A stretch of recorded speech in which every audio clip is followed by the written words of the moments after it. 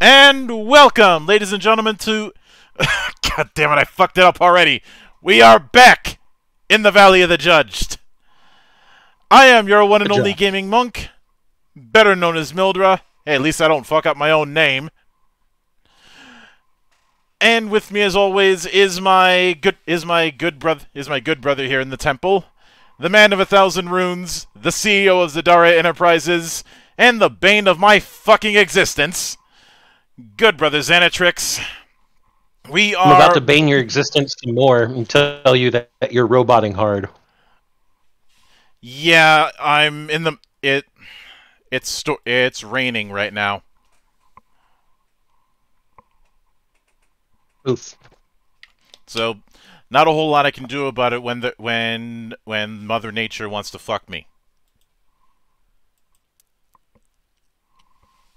You know, that sounds like a one-way fucking to me.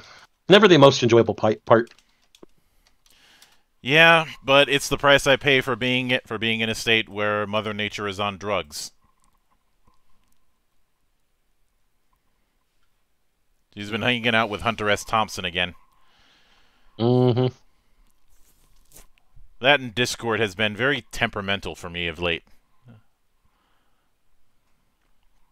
Because there's been a few times where I disappear for a second.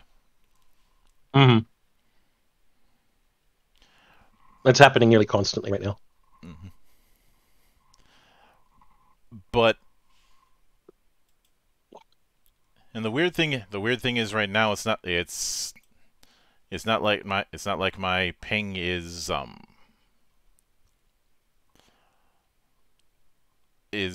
doing that terrible, nor is my outbound packet loss.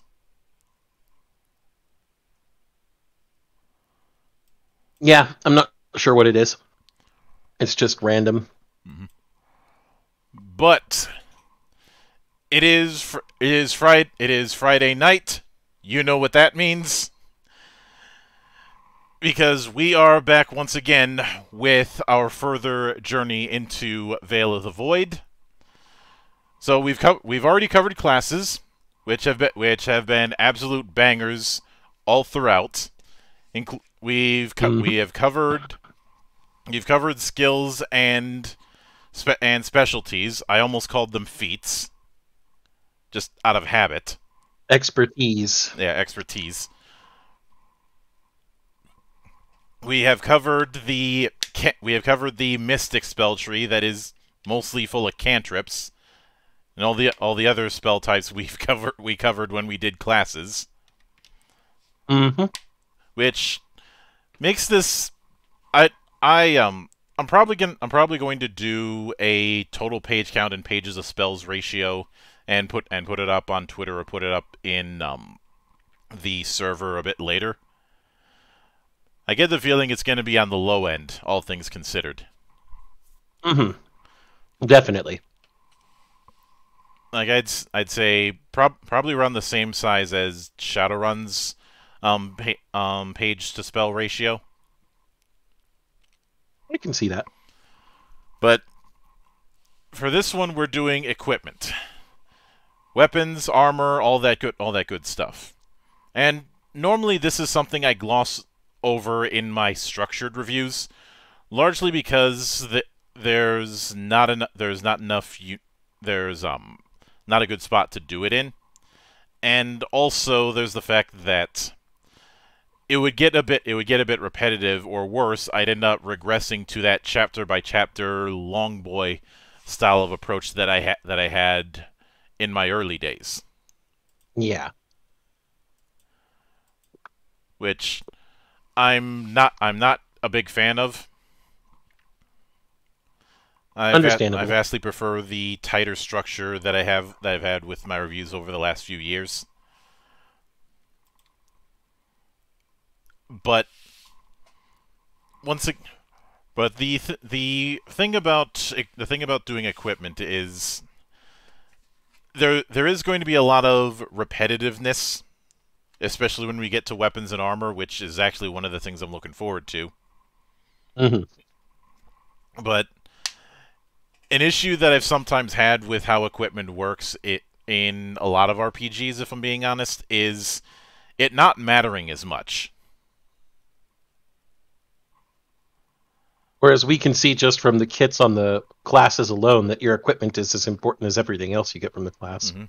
Well, consider the weapons and armor in the world's most ubiquitous role-playing game.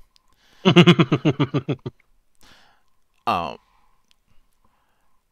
much of a difference does it make in your tactics if a fighter is wielding a sword, an axe, a polearm, etc.?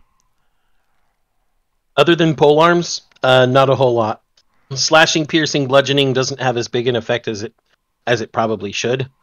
And when it does, that's usually small potatoes. In most cases, a longsword, an axe, a hand axe, and so on will all have the same damage die, and the same threat range, and the same accuracy. Maybe they'll have a special tag that says finesse, so you can use your dex instead of your strength. Well, the only difference that ends up mattering is numbers go up. And while some of them have tags, those tags don't have as much of an influence as I'd like.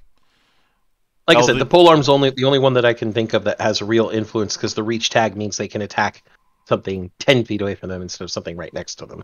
And there's a reason. Change your tactics a little. There's a reason why one of the more popular builds has been not exactly sword and board, but stick and board.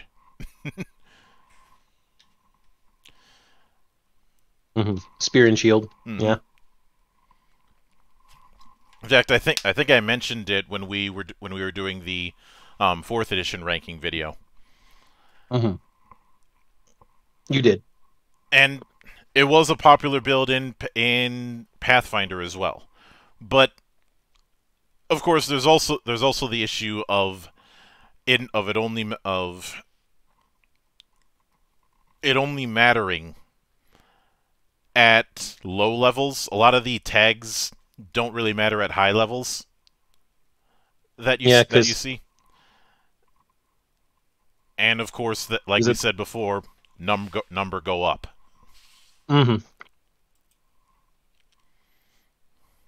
Sorry. High level the equipment.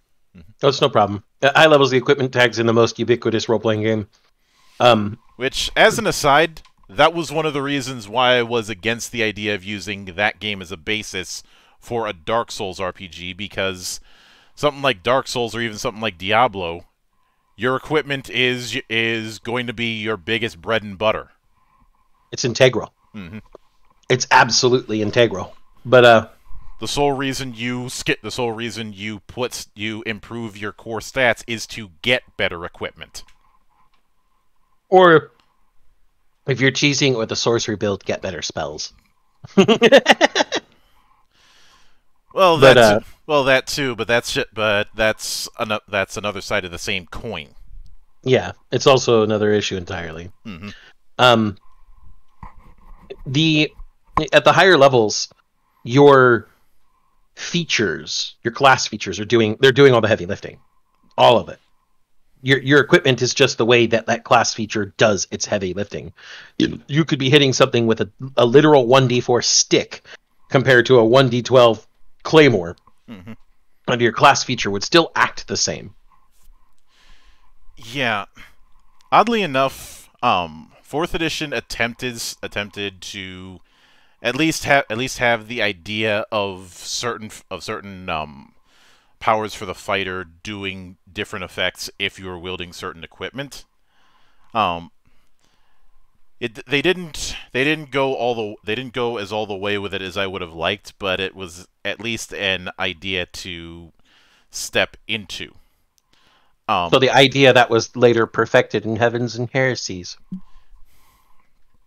Yeah, and some might say, well, can you say that what you guys are doing is any better? Honestly, yes. Even if we don't have a weapon list for the FF Legend project, whether you're picking a light, medium, or heavy melee weapon is going to make a lot of difference on both how constant your damage is and on how extra effort works for you, and a bunch of other different things. Mm-hmm. Yes, the system we've created for the tag based equipment creation that was enhanced from Legends base version. Absolutely, all your equipment is going to matter. Choosing whether you're wearing normal armor or arcane armor is going to determine whether your magic defense or physical defense is the better defense to use in a situation. Mm-hmm. There is an intrinsic reason to build your armor and weapons in a specific fashion, and well, that's going to affect how everything else works, especially in tandem with your job. Mm-hmm. Especially if you decided to be a fighter. A fighter decked out in magic weapons, where you're going to have even more crazy shit. Mm-hmm. But enough about our game, Monk. Yeah. So, going into equipment, it says this chapter contains all starter item descriptions, cost, and effects. It also explains some upgrades that can be bought with solar credits. Which means I've been fucking up because for the longest time I was calling them system credits. I don't know why I was thinking that. And in my head, I was calling them standard credits. Mm-hmm. So, it's okay. bad. We all fuck up. Mm-hmm. Solar credits, SC, or simply credits, are the universal monetary system, both virtual and tangible measurements of currency. Virtual credits are stored in an account with a credit chip as the tangible representation. Most transactions consist of virtual trading between accounts using these credit chips. There is no fraction of SC. Credits are used for major events or cluster buying of items. For instance, if a player wants to buy a single drink from a tavern, that player would not pay credits for it is already considered paid for. However, if that same player wants to buy 5 barrels of fire rum, they would have to pay 5,000 credits. This is a small thing, but I like this distinction. Same. It means sundry items have no cost, essentially. And small, tiny things. How many times, especially with old school games, and especially with OSR shit, have we seen this idea of tracking every single fucking item, no matter how small, even to the point of having to track fucking undergarments in some cases? Fuck you and your weight limits. Mm-hmm. See, with the just no, fuck you. I don't want to remember that. Stop. And I know some people are like, but you've got to track all those things when you're going into dungeon because it's like backpacking. Yeah, except here's the thing: I'm not fucking backpacking. Not to mention, in most cases, you shouldn't be staying in a dungeon for more than like 2 days, unless you got trapped there somehow. Mm-hmm. I do have to ask one question. Since the currency is virtual, does that mean that the credit chips are the blockchain? Fuck off. Knowing our luck, their C bills and are maintained by Space AT&T, who totally aren't techno wizards. No, Monk, I've got it. I know what the credit chips are. Apes.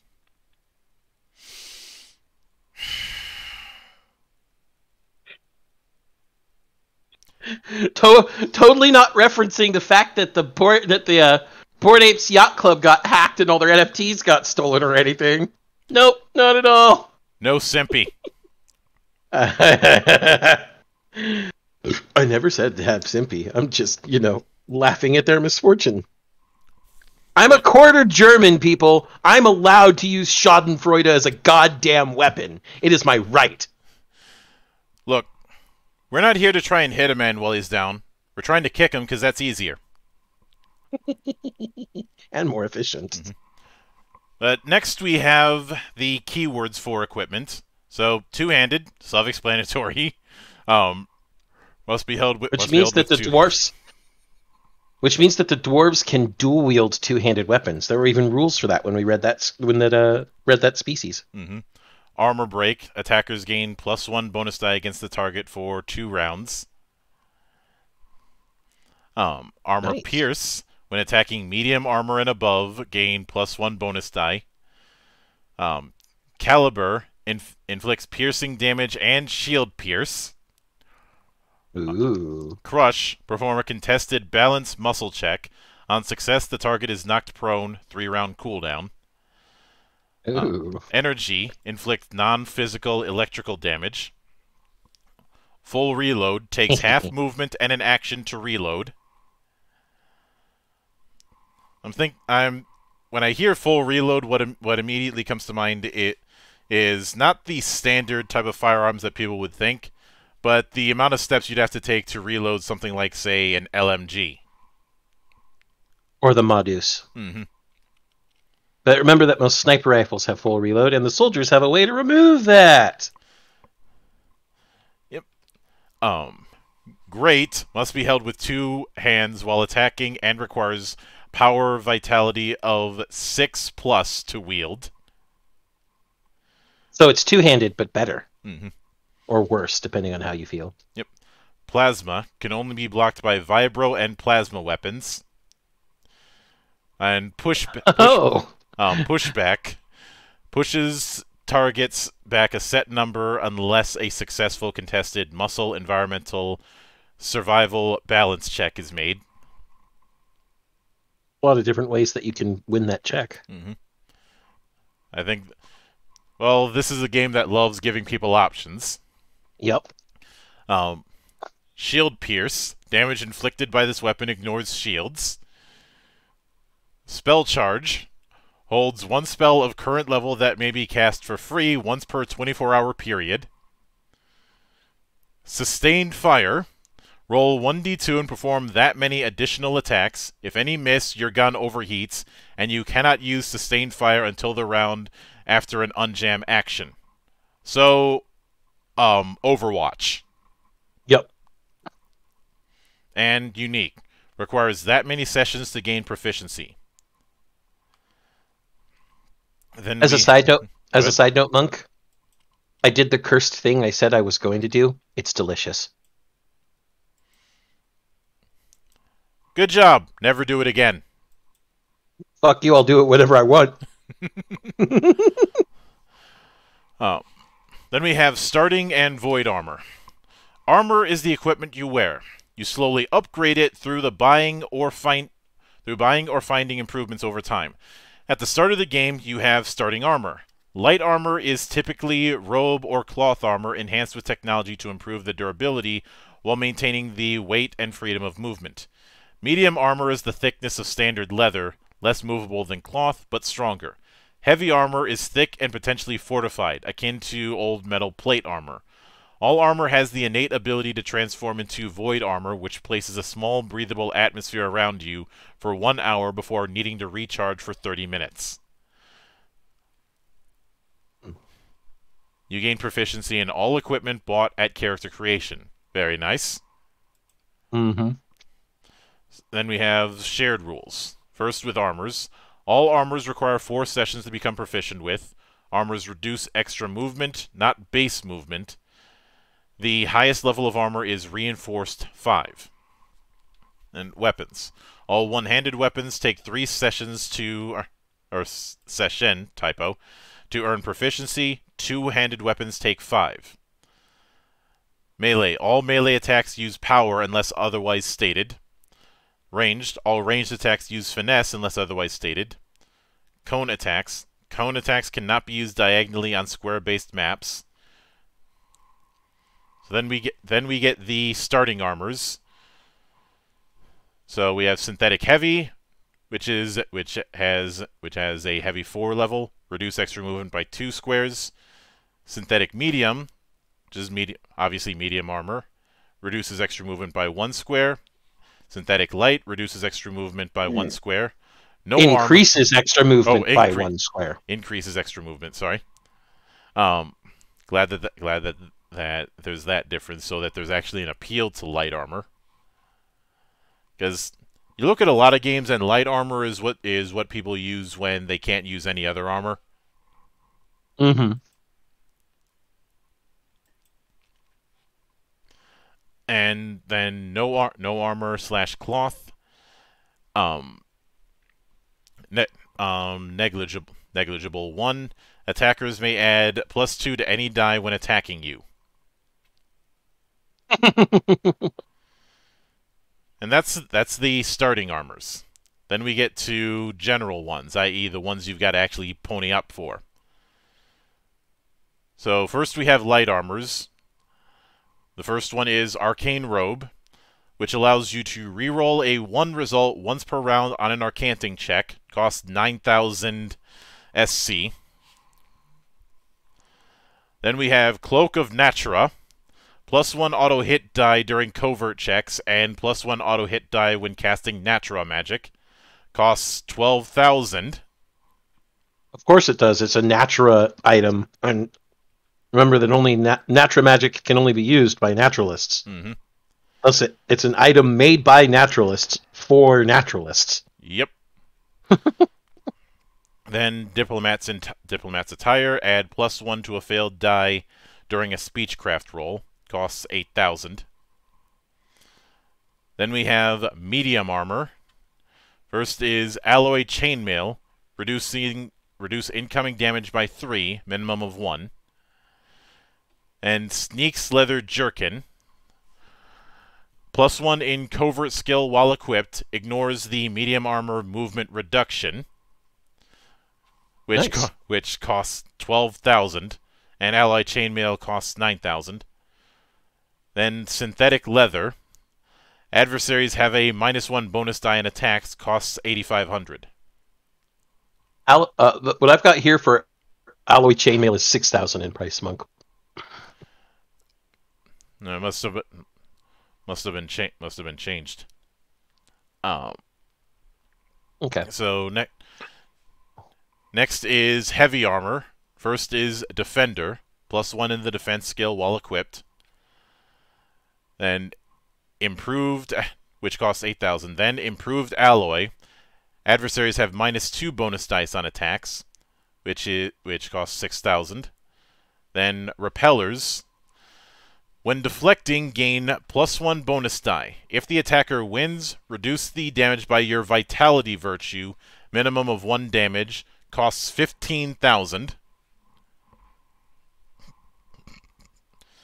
Then we have Shields, which grant resistance to physical damage when hit from the front. So you have Blaster Shields. As an extra attack action, aim your shield at an adjacent adversary within 6 squares and make a defense check against their armor. On success, inflict your power/vitality virtue in force damage. Costs 2,000. It's a shield gun, better than what your friend made. I will never let that go. Hey, if I didn't bring it up, you were going to. Mm-hmm. See, then we have Plasma Shield. Absorbs plasma bullets, negating plasma ranged attack damage. Can be used once every 3 rounds. Costs 6,000. Then Sonic Shield. When you take melee damage, reduce it by your Vitality virtue, minimum 2.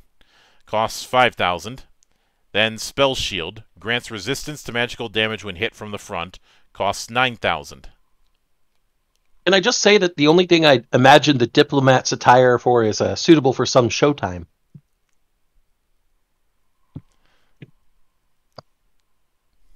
Because, it would go on our negotiator. Anyway. Is that sure promise I hear in the distance?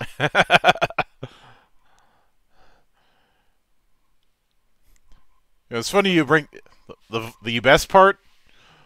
One of my early reviews used a Rainy Mood remix of Brick Ballads. For those curious, Haven, City of Violence. It's one of my early ones, which means it's shit. The game isn't shit, my review is. So next we have melee weapons, and we're starting with one-handers. First is the Chain Saber. Okay, hold on. I'm familiar with the chainsword of old. We both are. Mm-hmm. As much as we hate GW, we love the chain swords. How the fuck do you get a chain saber?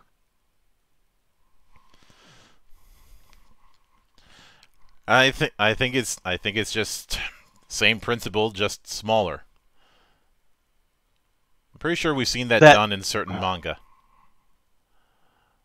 I mean, you're not wrong.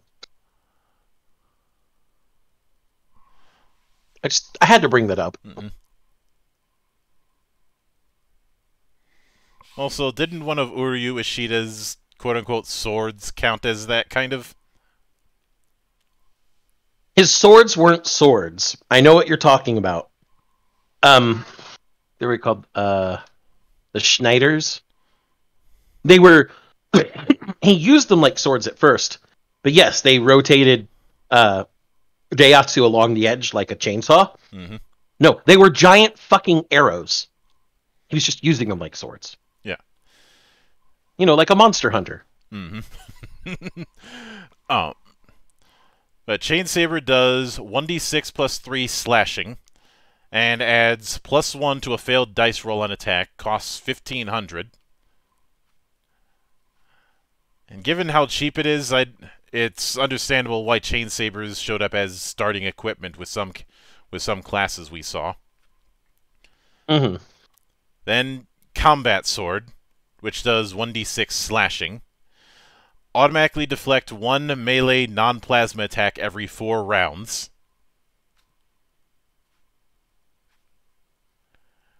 I can see why it costs 6,000 SC.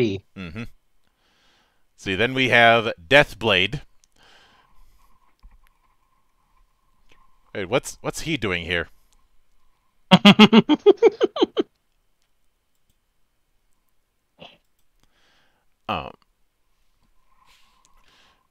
Does 1d6 plus 5 slashing. These double-bladed daggers are a favorite weapon of assassins. Roll with 1 auto-hit die when attacking from covert. Unique 5 finesse. Costs 9,000. Yep. So it's 5 sessions to become proficient because it's unique 5, and it uses finesse instead of power. Nice. Mm-hmm. Then we have Gunsword.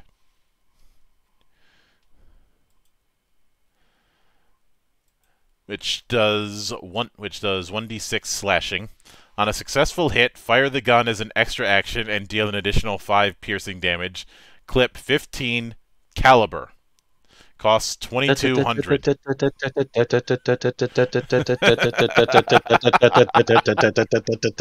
For any of you who played the game, I just brought you back to the year 1998.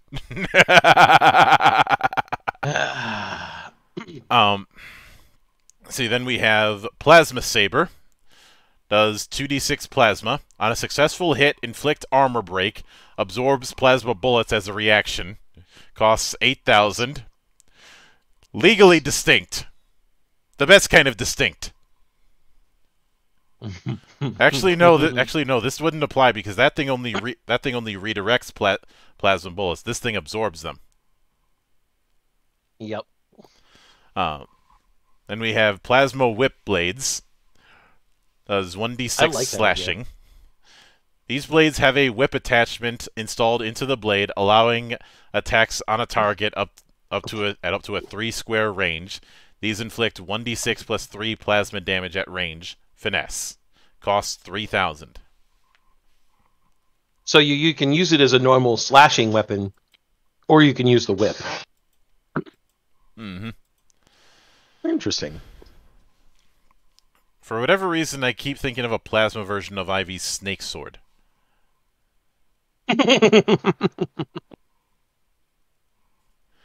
Oh. Then we have Power Gauntlet. Does Vitality plus 6 force damage. May equip both hands with Power Gauntlets. If you do, you may add pips to all attacks rather than the first one. Must buy each separately. Uses muscle/power to perform attacks. Costs 1,500.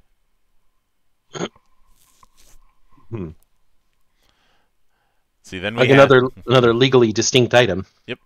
Then we have Sonic Knife. 1d3 slashing. When flanking an adversary attacking their back or side, deal an additional half player level in damage. Finesse. Costs 3,500. Good for our smuggler. Then we have Sonic Rapier. Does 1d6 plus 3 piercing. Just has the finesse tag. And only costs 1,000. See, then we have Sonic Saber. Does 1d6 slashing. Only costs 700. The Sonic, whenever it comes to the Sonic weapons, why do I keep thinking of the whole concept of a monomolecular cutter? I don't know, but to me, it just sounds like a vacuum weapon. Next we have Gun Spear. Speaking of Monster Hunter. Does 1d6 piercing. This item has a 2 square reach and may be fired as an extra action on a target up to 5 squares away. May use finesse if used two-handed. Costs 1,500. Not just Monster Hunter, Final Fantasy 14. Nail Deus. I keep saying Deus because Nail Van Darnus.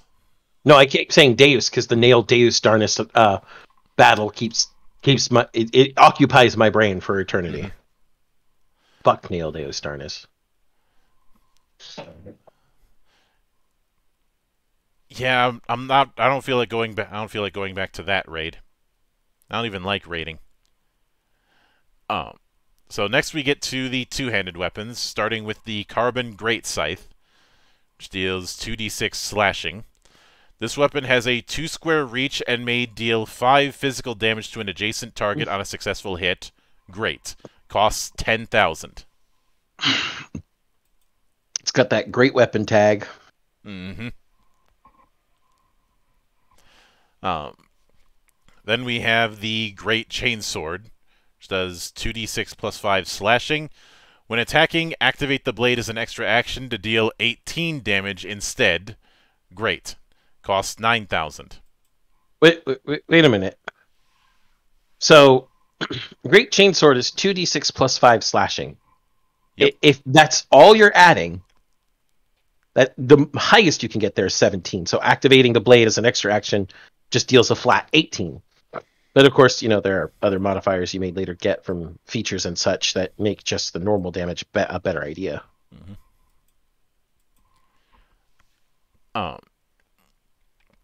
So then is the Plasma Greatsword. Does 2d6 plus 5 plasma. This weapon cannot be deflected by any shield or weapon. Great and armor break. Costs 15,000. Nice.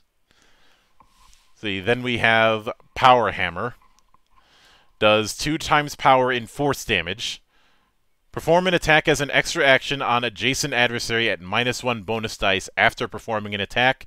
Great has Great and Crush as tags. Costs 8,000.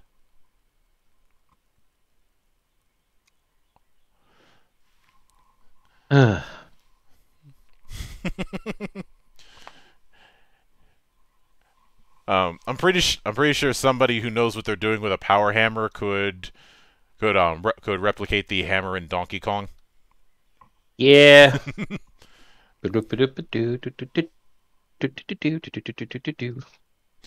Let's see. Next is the Sonic Great Saber.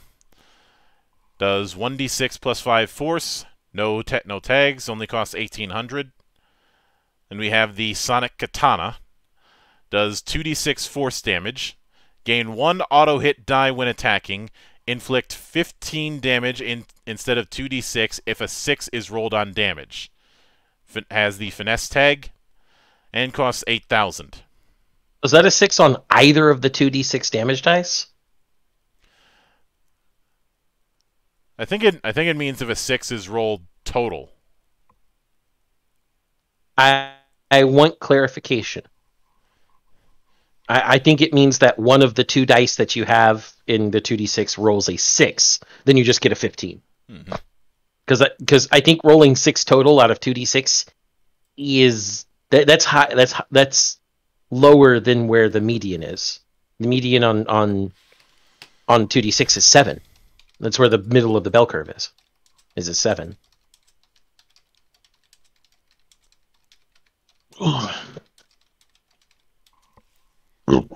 So, yeah, I want a clarification on that. Please and thank you, Trevor. I would really like to know whether it's 6 on the face of one of the dice or 6 total. So next is the archaic weapons, starting with Carbon Dagger, which does 1d3 slashing. Reroll 1 failed die every 3 rounds. Finesse. Only costs 600. Then the Carbon Sword, which does 1d6 slashing. Only costs 400. Then Unarmed, just does 1 force damage. If you have the expertise Fisticuffs, this attack deals 1d6 damage and uses Power, Finesse, or Vitality. And then we have Hard Light Gauntlet, does 4 force damage. Once every 3 rounds after successfully hitting a target, you may punch another target up to 2 squares away from you. Costs 2,500. I hear Hard Light Gauntlet, and why do I keep thinking of the Omni tool from Mass Effect? I can understand why. Fuck you, Kai Lang. So then we have Stun Baton. Does 1d3 electrical. This weapon inflicts non-lethal damage. On a successful hit, the adversary must perform a contested muscle vitality check against your attack. On a failure, they are stunned for 1 round. May only affect the same target twice per combat. Costs 2,000.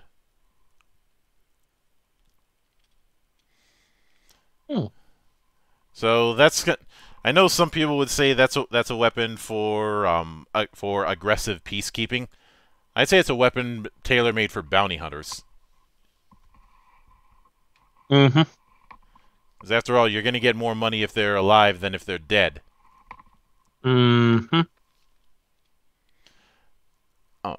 See, then we have the Vibro Polearm, which does 1d6 piercing. This weapon has a 2-square reach, 2-handed, costs 2,500. And then the Vibro Staff, which does 1d6 force damage. Use this weapon as a 1-handed or a 2-handed. If 2-handed, deal 7 damage. Costs 3,500. The Vibro Polearm and Staff, there's jokes I could make, but I'm not going to.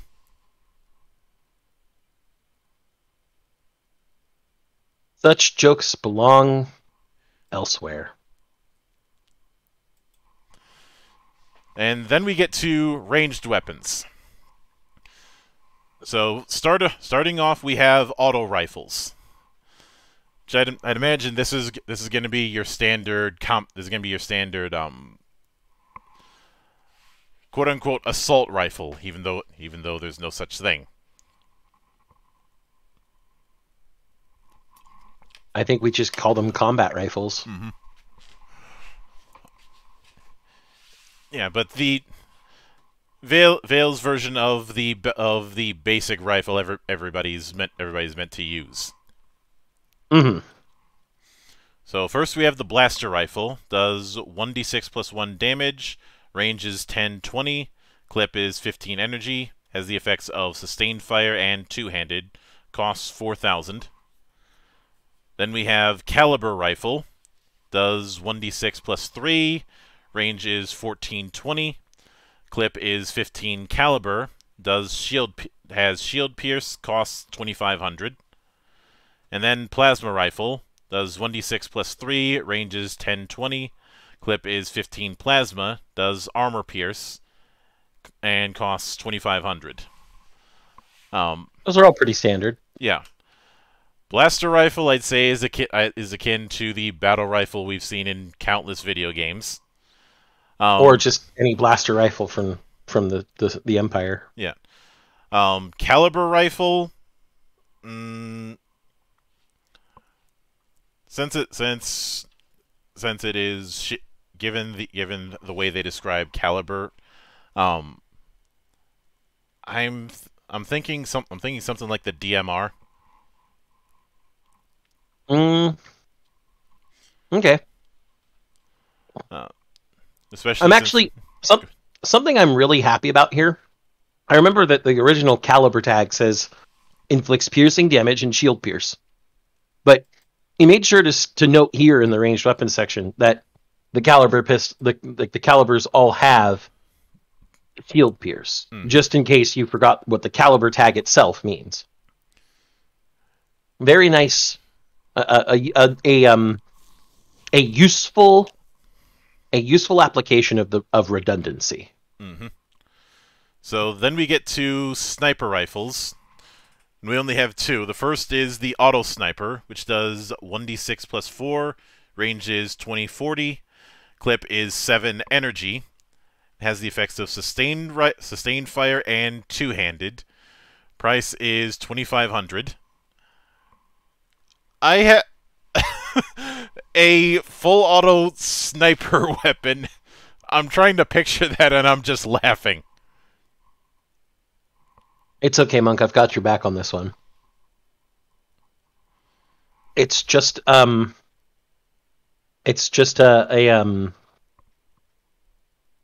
what were they called? PKM.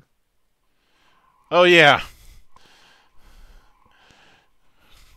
It's a PKM.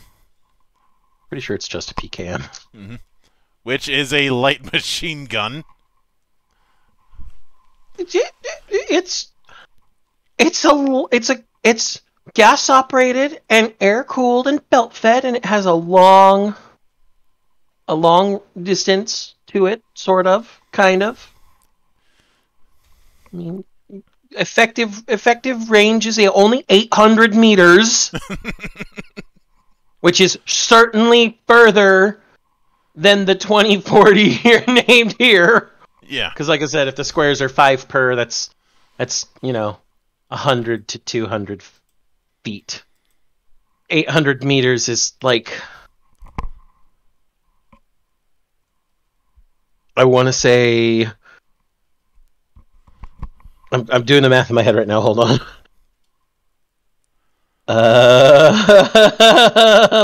580 squares. Yeah. Of course, that's, again, assuming the square is 5 feet. Depending on what your battle scale is, the square sizes are also going to be fluctuating. Mm-hmm. See, then we have the tactical sniper. Does it have the bean holder? No, unfortunately, the tactical bean holder is only the property of AK Industries. Let's see. Does 2d6 plus 8 damage. Range is 40-80. Clip is 3 caliber. And has shield pierce, unique 3, full reload, two-handed, and great. Costs 12,000. This is just a Barrett M80, Barrett M95A1. No, M89A1. I'm mixing numbers again. Two-handed and great. This is the fucking Harkonnen. No. This is just a Barrett, Monk. This is just any Barrett anti-materiel rifle.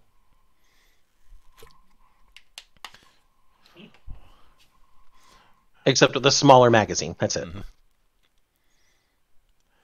So then we get to pistols. Starting with the caliber pistol, which does 1d6 damage, ranges, costs 2,000. Say the caliber pistol would be equivalent to something like, say, a Deagle. Yep, Deagle, definitely 50 AE. Oh, then the combat pistol, damage 1d6. In fact, all of these are 1d6 damage. Range is 4-8. Has a clip of 8 energy. When used in melee, you do not suffer the melee penalty.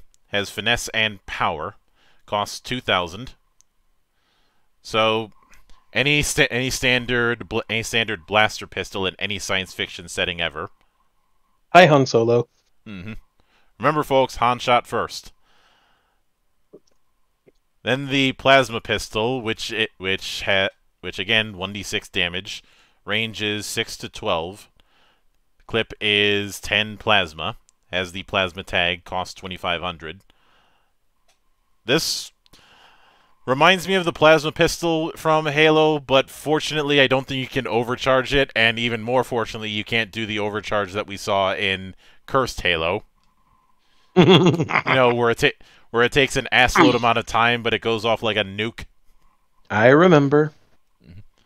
So next we have shotguns.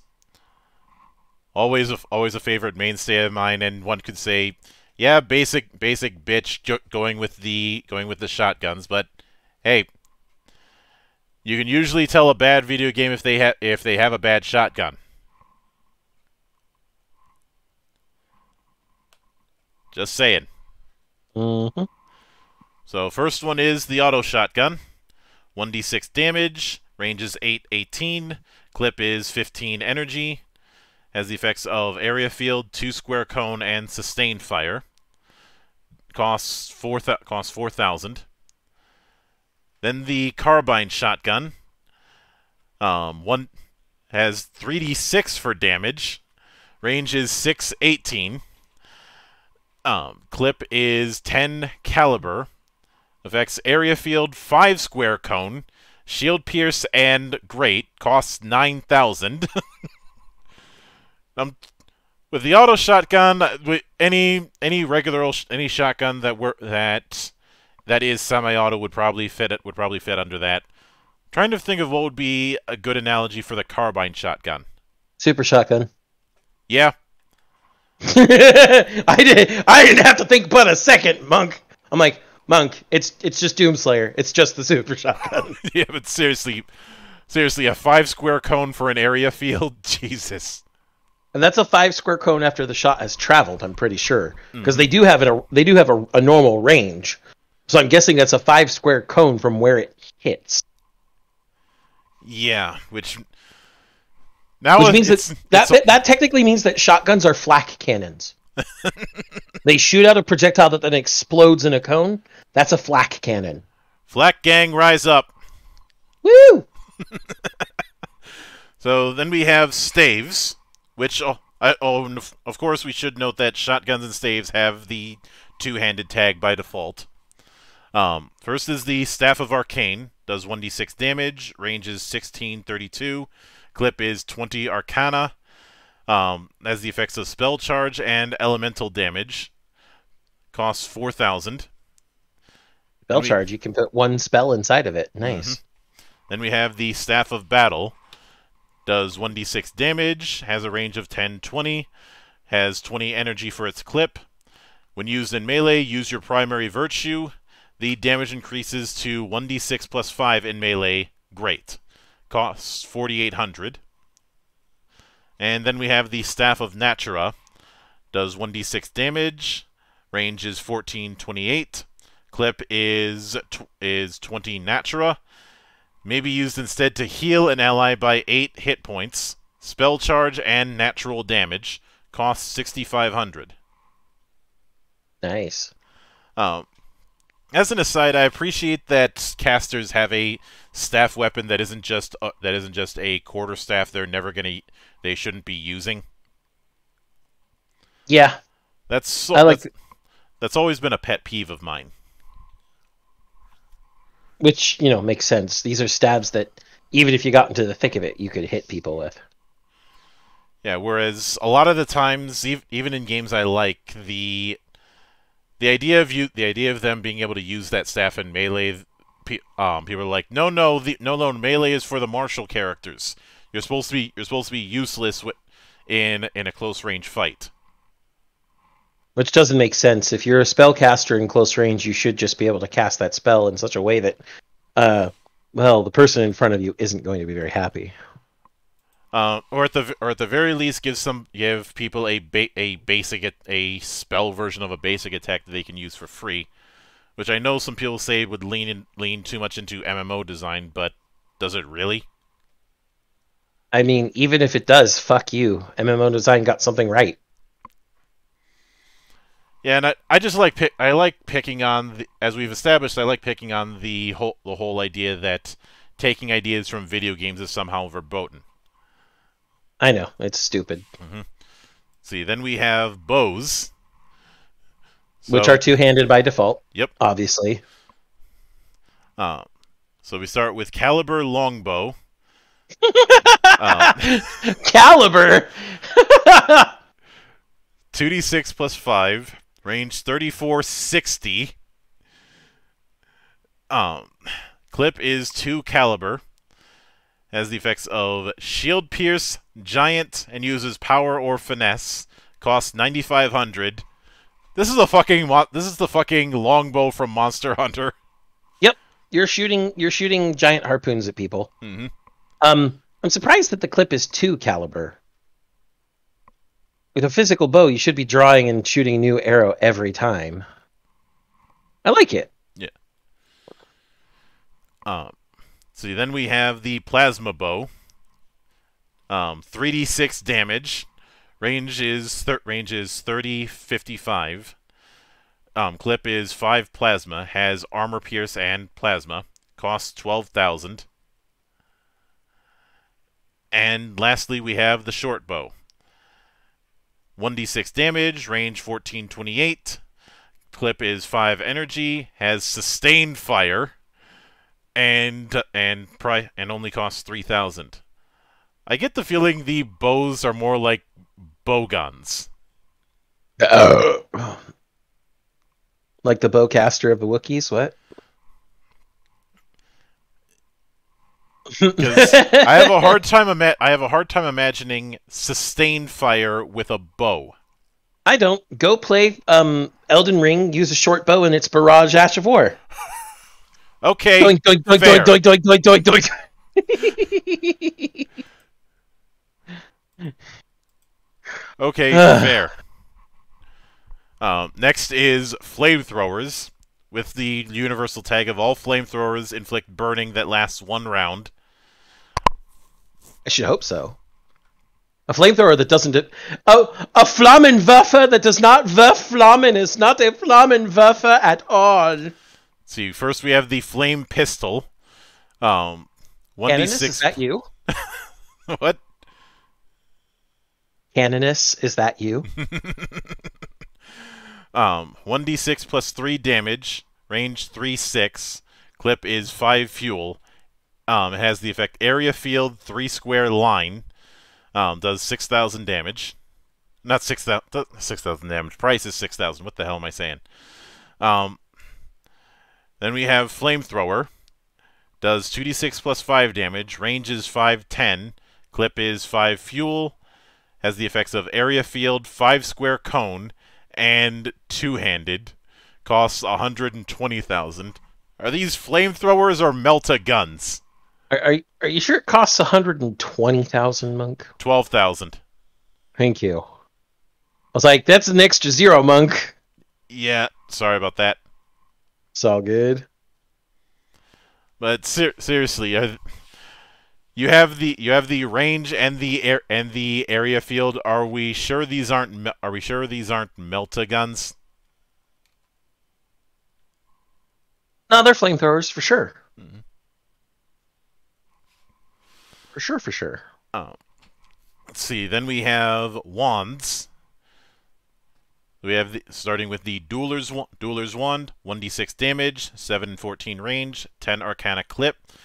You may dual wield these wands without the negatives to spellcasting. Gain an additional Arcanting action once every 4 rounds. Costs 6,000. Remember the hurt and burn gag in Penny Arcade? Yeah. Yeah. Or to make this even worse, imagine a caster going gun kata with dueler's wands. Yep.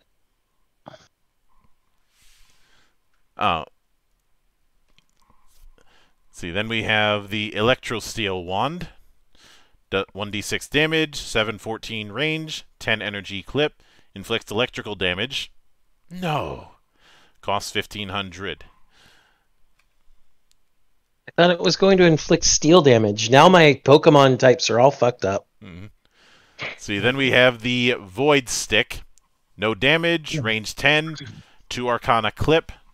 This is my Void Stick! May be used as a reaction 2 times per day when a spell is successfully cast. Perform a contested Arcanting check.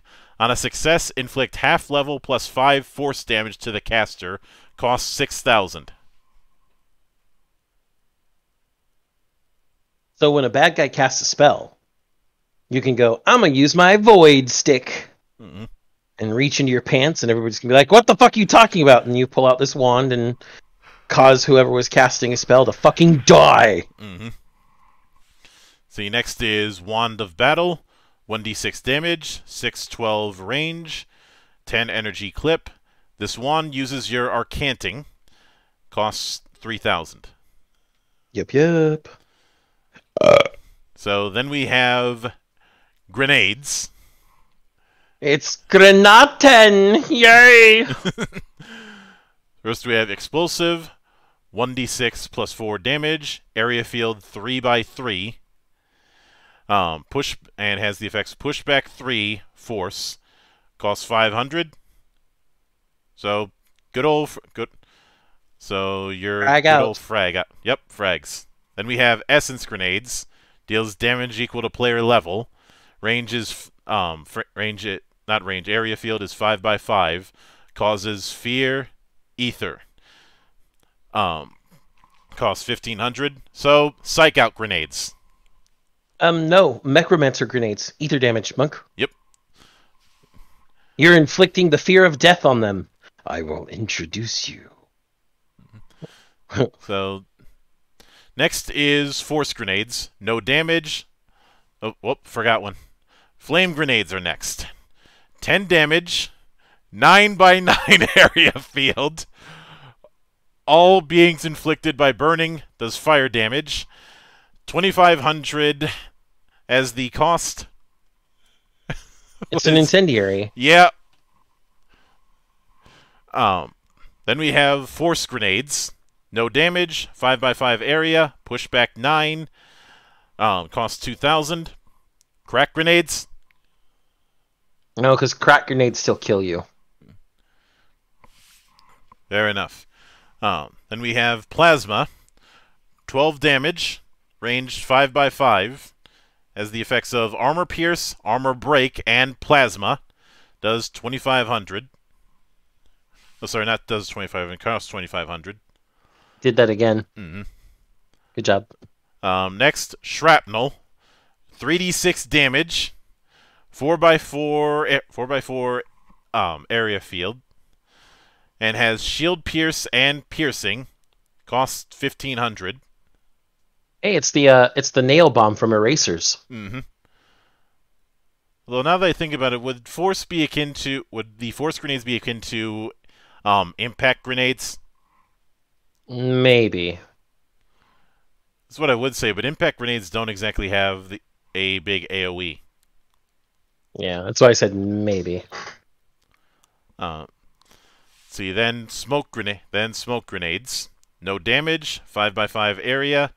Gives all allies a +2 auto hit dice when performing covert checks. Costs 1,000. So this is the thing you break out for Ninja Vanish. It's your smoke bomb. See, next is Void Grenades. No damage, 9x9 area field. Everything within the area performs a tough 5 balance muscle check. On a failure, they are forced towards the center of the area field and lose their reactions for the turn. Costs 3,000. It's a black hole grenade. Yep. It's a gravity well grenade.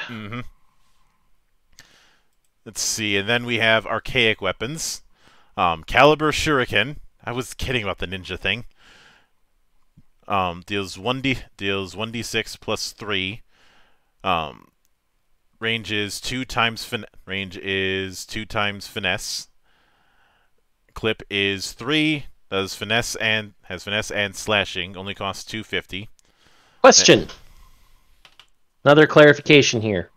It says it's a caliber shuriken, and it also doesn't specify what the shot type is in the actual clip column. When we've seen caliber, they've been it's always said clip number / caliber. Since this weapon is called a caliber shuriken, does it still have the caliber status effects, meaning that it does shield pierce, or is it just being called caliber because it's a physical item? Mm-hmm. Clarification, please, Trevor. I would appreciate it. Mm-hmm. So next is the double shot pistol. Does 1d3 damage, range is 10-20. Clip is 2 energy. It's a Derringer. Yep. After you attack with this weapon, you may perform a free attack with it if you have the clip for it. Costs 3,000. Then Energy Blaster. 1d6 damage, 15-20 range, 12 energy clip, two-handed, costs 1,000. I get the feeling Energy Blaster is like a primitive version of the energy rifles we saw earlier. Yep, probably just a bog standard blaster. Mm-hmm. Let's see, Energy Handbow, 1d6 damage, 10-18 range, 6 energy for clip, no tags, costs 800.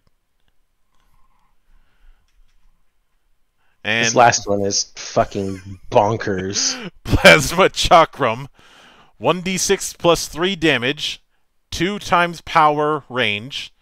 One clip is 1, obviously. When thrown, perform an average 3 Weapons Master check. On a success, recall the weapon inflicting slashing damage again. May use as a melee weapon. Costs 1,500. Ba ba ba ba ba ba ba ba ba. And now, for anyone else listening, I've taken you all the way back to 1994. Because everybody remembers Lucy Lawless. Mm-hmm. So next is ammo.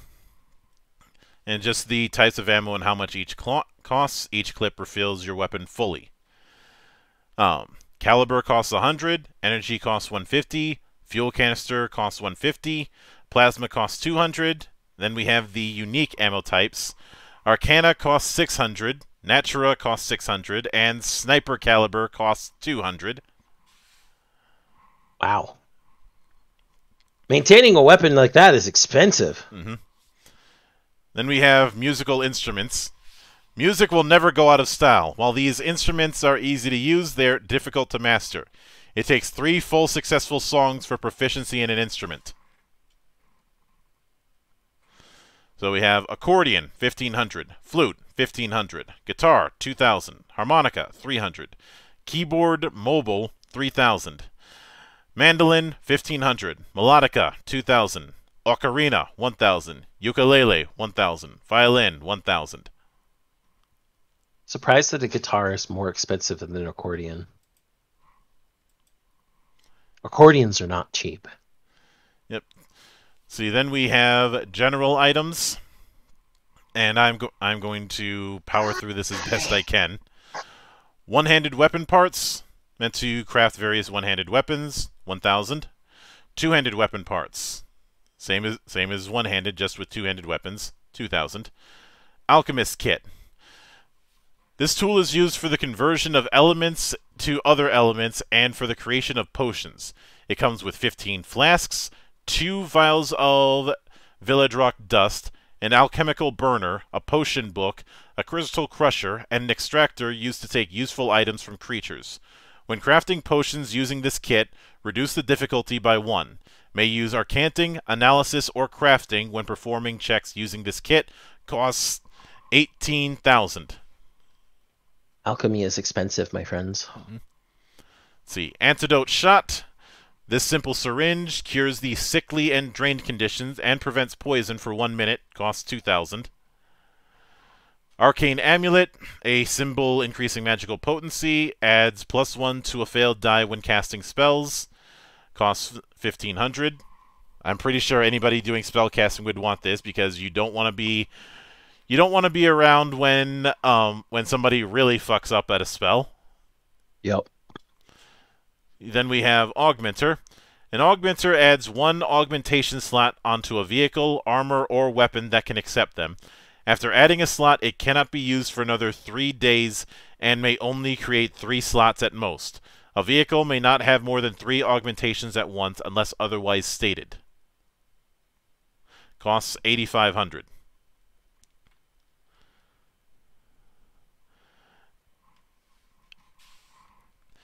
And the way it creates slots over a period of days, why do I keep thinking of something like an STC? Or, you know, a 3D printer. That too. Let's see, autofill patch. A patch that quickly fills in holes and heals mechanical units by 10 HP. Costs 150. Does that mechanical units include a certain race we've covered? The prototypes? I believe it does, actually. Yep. Next is autoloader. You do not need to spend your movement action to reload your weapon. Costs 3,000. So you can keep as long as you still have ammo, you can keep the DACA flowing. Mm-hmm. Auto translator, roll with +1 auto hit die when learning an unknown language while using this device. Costs 9,000. Let's see, then a paper book. It's a basic leather-bound book, costs 600. Then a builder's wrench allows you to effectively craft items and repair ships, mechs, and prototypes by 10% of the max HP. Adds +2 to a failed die on mechanics checks. Costs 3,500. Great, now I'm thinking of 2 for it again. See, then communicator. All PCs start with a communicator that allows for basic communication among party members. Free. Crafter's kit. This kit gives you +1 bonus die on crafting checks. Costs 1,000. Crystal crusher. This small metallic box is used to safely crush magic crystals into a usable powder. Costs 1,000. Datapad of medical knowledge. 1 auto hit die on non-attack based medicament skill checks. It contains helpful information on diseases and surgery procedures for all core species. Costs 2,000. Certainly be important for our combat medic. Uh-huh. Next is Data Tablet, a basic tablet that can take notes and upload information. Then Dechanter. This item can cancel minor arcane barriers and negative simple enchantments. Each Dechanter stone has 1 use before the Voidic rune expires. Costs 2,000. Yeah, the data tablet costs 1,200, by the way. You didn't mention that. Yeah, sorry. Next, Eyeglass Scanner. This item gives you +1 die when you perform observation analysis checks and allows you to see through 1 square thick walls. Costs 1,000. It's a techno monocle. Mm-hmm. Next is Filled Water Basin. This small jug contains 10 uses of water, roughly equal to 3 liters, can be refilled, costs 1,500. 1,500 credits for a 3-liter water bottle? What the fuck? Mm-hmm. Next is Flask, a general flask primarily used for potion crafting, costs 250. Then Grenade Belt. This belt holds up to 8 grenades safely and allows you to remove and throw 1 of the 8 as an extra action rather than a full action, costs 3,500. Then Grenade Casing. A casing used in the crafting of grenades, costs 500. Hack Program. Hack programs use a programming sleight of hand check to unlock electrically locked doors. Each program has 2 uses and its data becomes corrupted when the check critically fails. Costs 800. Now I'm really reminded of slicing.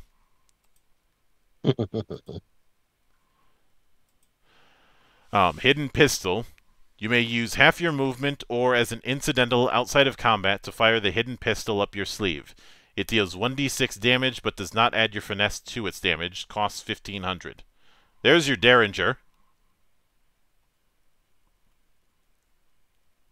Indeed. Next is Jetpack. This grants the user 5 squares of flight movement. In the Void, you move more effectively in the Void suit. Can maintain flight for 4 rounds before recharging for 7 rounds. Costs 2,000. I'm pretty sure the The Field Knight. Field Knight has ways to make that more effective. The Field Knight would have a field day with the jetpack. Ah. Next is Lockpicks. This item can be used with a sleight of hand check to unlock a non-magical/electrically locked door. Each pick has one use and breaks if the check critically fails. Cost 500. Then we have Magic Crystals. And the cost varies, so Arcane and Order, 1,000 each. Reflection and Shadow, 2,000 each. Presence, 1,500 each. Chaos, 6,000 each. Yep. Let's see, then we have Mechanics Guide. A Guide to Mechanics and Repair by Mr. A. Bell.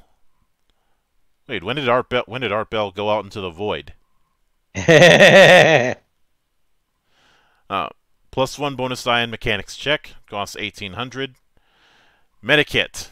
This kit is stocked with 8 jars of meta water, 15 synthetic skin, a data pad of medical knowledge, 1 surgery tool, 5 meta shots, and 1 hover gurney. A hover gurney allows you to carry a medium-sized unit on it up to half a square off the ground. Costs 9,500. Then we have Meta Shots. Heals the target in or out of combat for 15 HP as an action. Includes 2 Meta Shots. Costs 1,500. And Meta Water. Heals the target outside of combat for 25 HP. May be only used once per healing per 24-hour period. Costs 500. And Potion Book.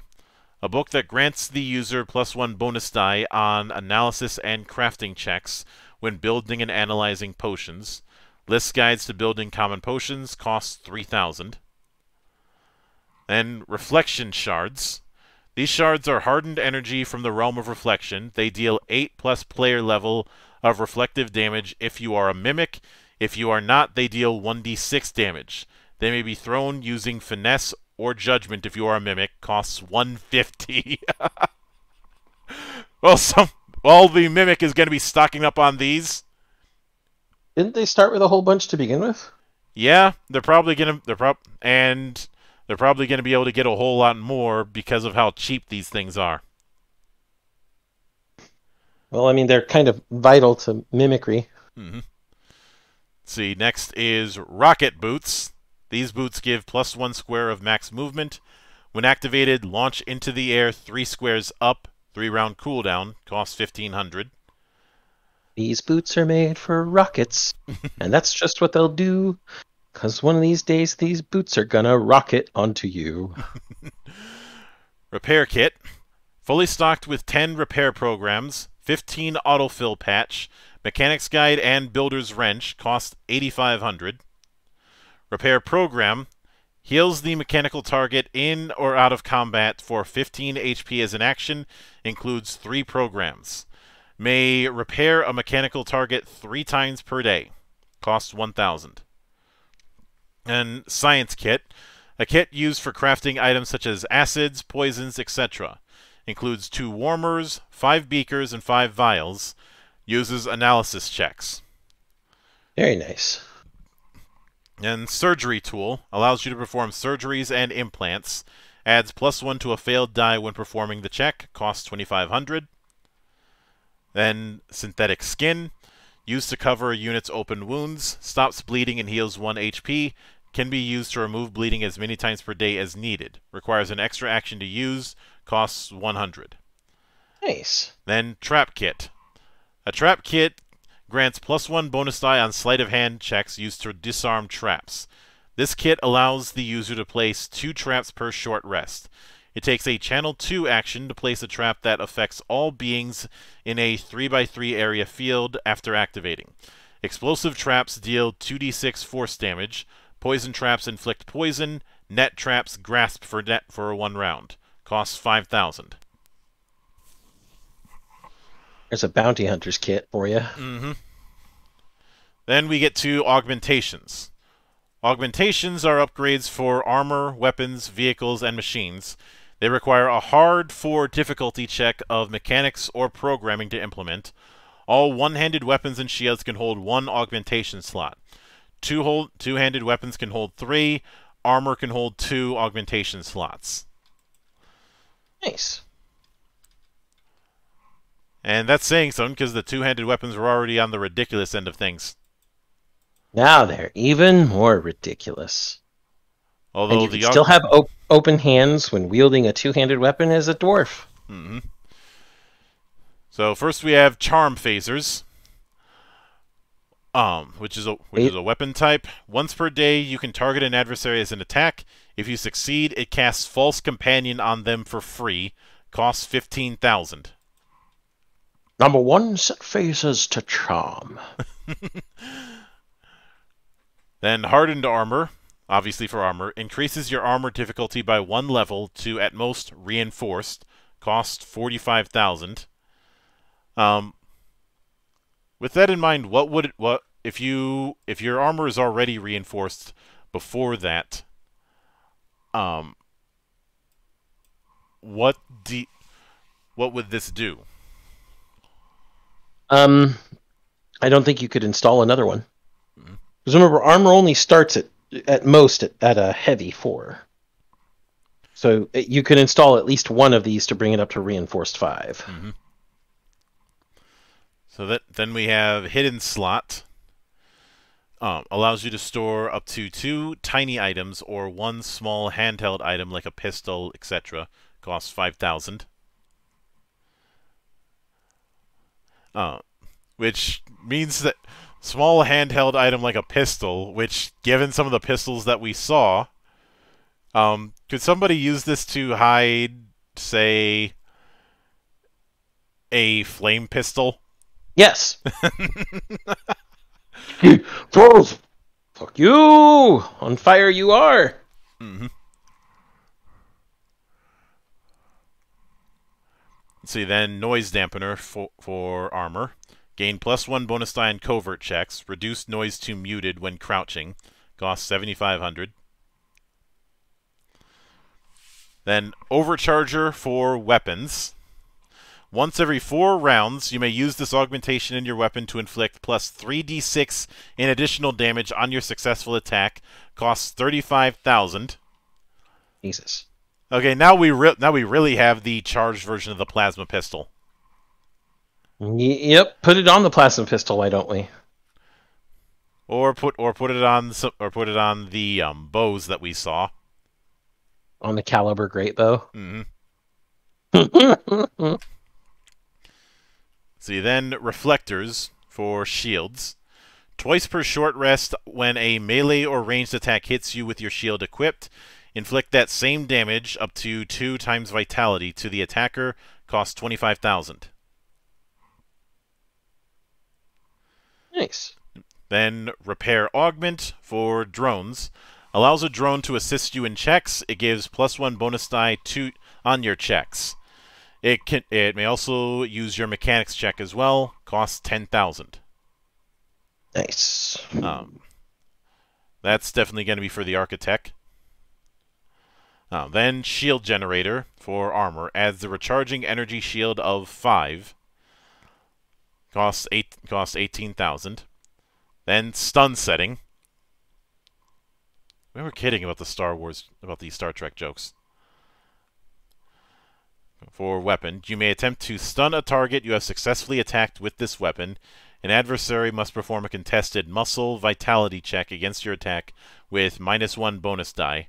On a success, the target is stunned. This may only be successfully performed on the same target once every 3 rounds. Costs 10,000. Nice. And Void Shield for armor grants a recharging energy shield of 5 that reduces damage from arcane attacks and effects. Costs 22,000. Interesting augmentations. Mm-hmm. See, then we get to cybernetics. Cybernetics are advanced mechanical parts that can improve an individual or replace a part that has been lost in battle. They range from electronically planted cybernetics to highly advanced prosthetic limbs. So we start with the augmentable prosthetics. Augmentable prosthetics are given 2 augmentation slots at creation. They also are more durable and resistant to damaging effects. Costs 15,000. Then a basic cybernetic prosthetic. Basic cybernetic prosthetics that replace parts on beings which have been removed. It has basic functions and can be used as a normal appendage. The cost is based on how big the prosthetic is. Minimum of 2,000. Then we have cybernetic eyes. Grants +1 to observation and 15 squares of dark vision. Costs 15,000. Then the extendable prosthetic. These can be attached to a robotic chassis or a cybernetic prosthetic.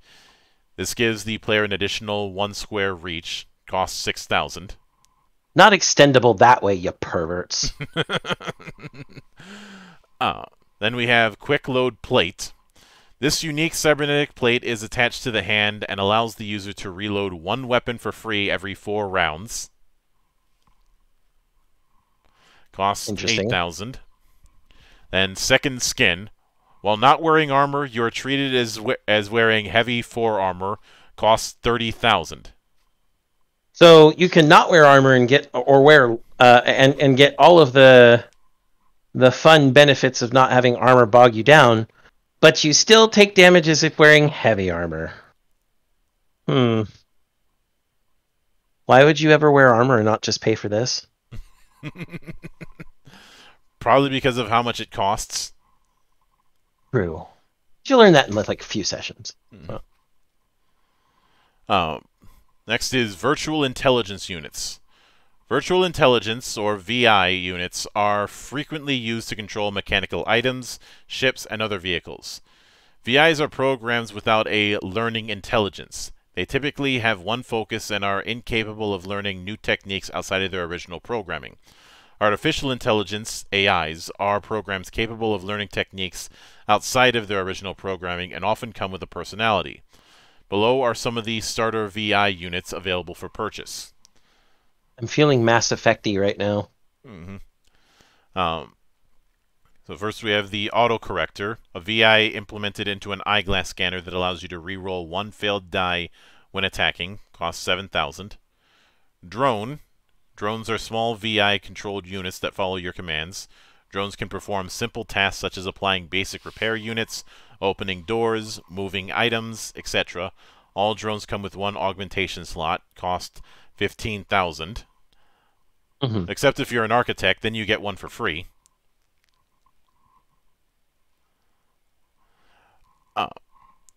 And all I can think of is, Jack, open this door.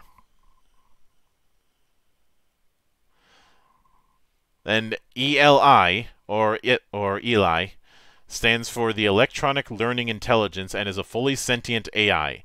I'm really feeling Mass Effect. He has access to the galaxy's galactic internet and rolls with a +2 auto-hit dice on all knowledge checks. While attached to a ship, he may fully perform one of the checks needed to warp or jump for free once every other jump. Eli may also learn the abilities of standard VI units. Cost 25,000.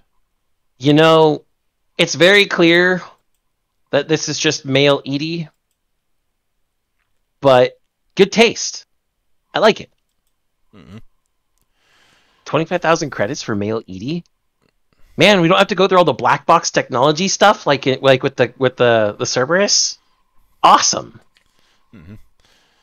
Next is Flight VI. This VI grants an automatic 5 on a die when performing piloting skill checks.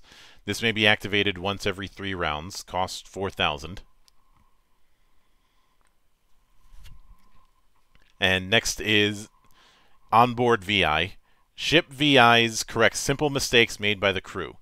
While your ship is equipped with this VI, all PCs once every 3 rounds or 5 minutes can reroll a failed attack or skill check that involves the ship. Costs 8,000.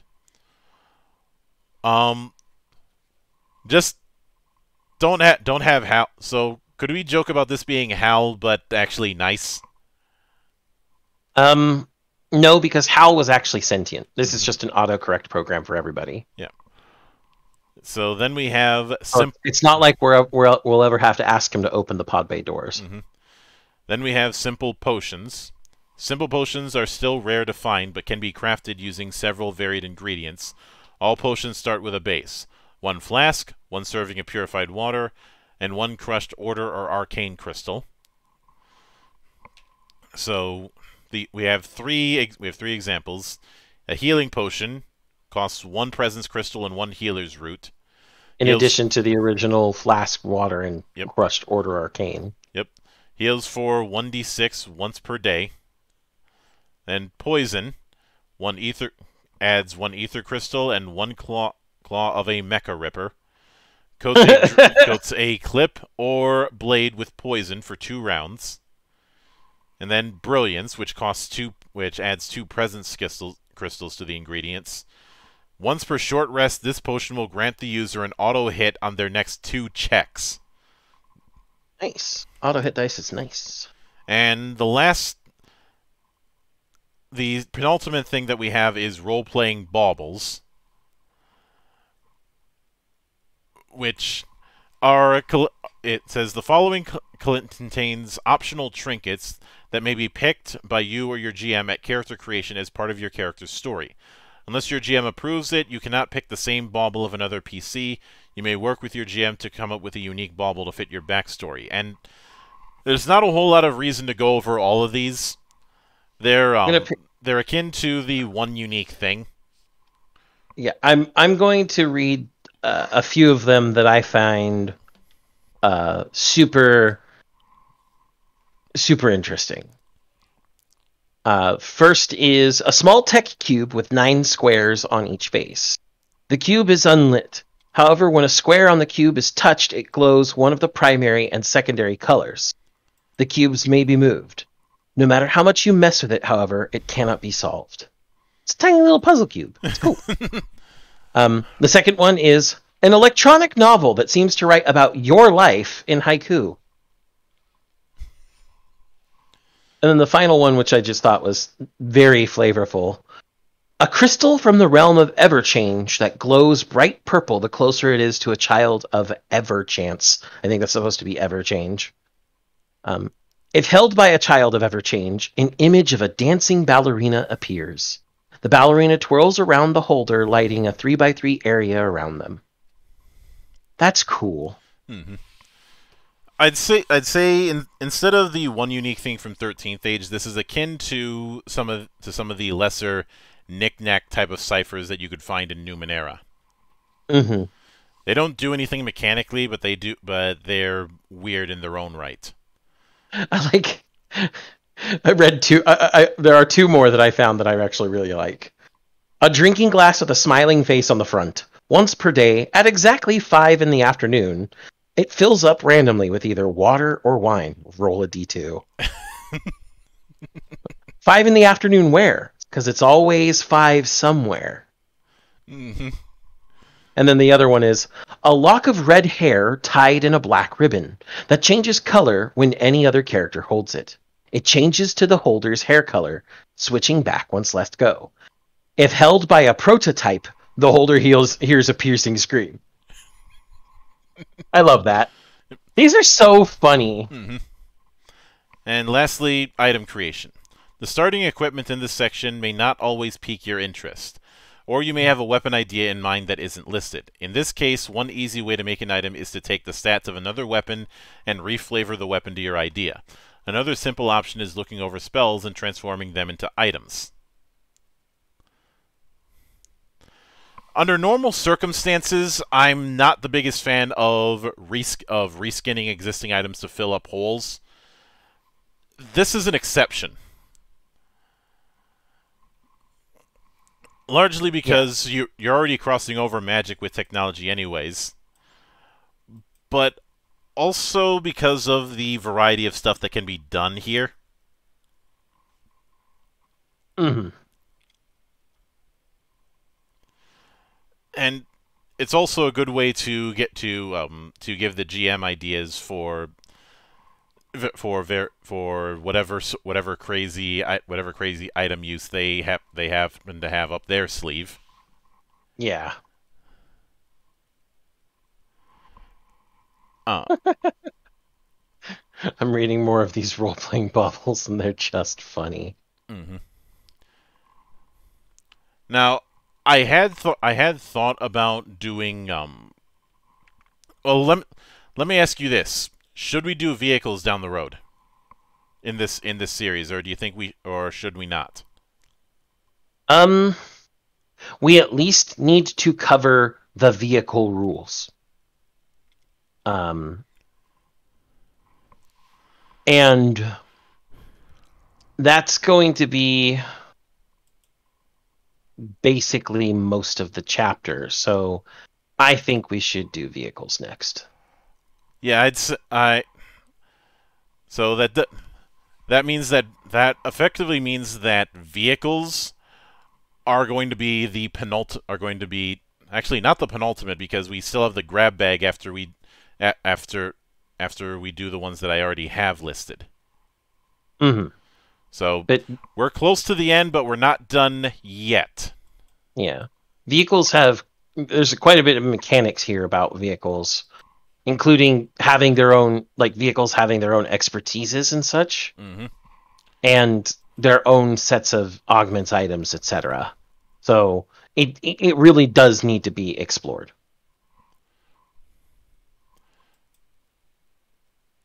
Which, to that end, fair point. So we will be handling vehicles next. I know this one was a bit dry when it came to listing off some of the stuff, but again, there's not a whole lot to say when going through equipment lists. However, I vastly disagree with John Wick saying that equipment or weapon lists is something that needs to go. Yeah, after all, the other John Wick would say an equipment list is vital. He visited a sommelier for that reason. What are you talking about? He just wanted a tasting. You know, sometimes all you say is you want a tasting, and then you end up buying the bar. That happened to him too. Of course, the sommelier that we created with Heavens and Heresies, well, you don't go looking for him.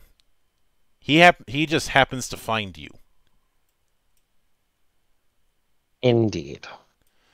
But that will do it for this particular episode of Valley of the Judge. We will be back here next week, as already mentioned, to cover the things that go vroom. And that should be certainly a bit more of our interest, because we'll be delving into some of the mechanics of vehicles, as well as the way to customize, because this is probably going to cover both ground vehicles and the bigger stuff. Yep, also covers mechs. And we love ourselves some mechs. Have I told you guys about your Lord and Savior, Super Robot Wars 30, now with the expansion pass for the final sets of DLC that includes such characters as Chiriko in his Scope Dog and, Zengar in the Daizengar? Because if I haven't, it's fantastic. Get it.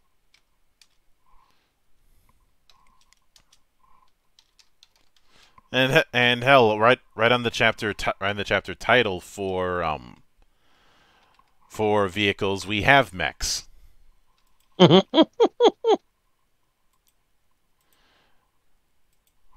this also means I'm gonna have to find an appropriate image for the grab bag. But I think I've got something in mind. All right. So until then, on behalf of the good brothers present and not present, my name is Mildra. I am your gaming monk. Stay fucking frosty, everybody.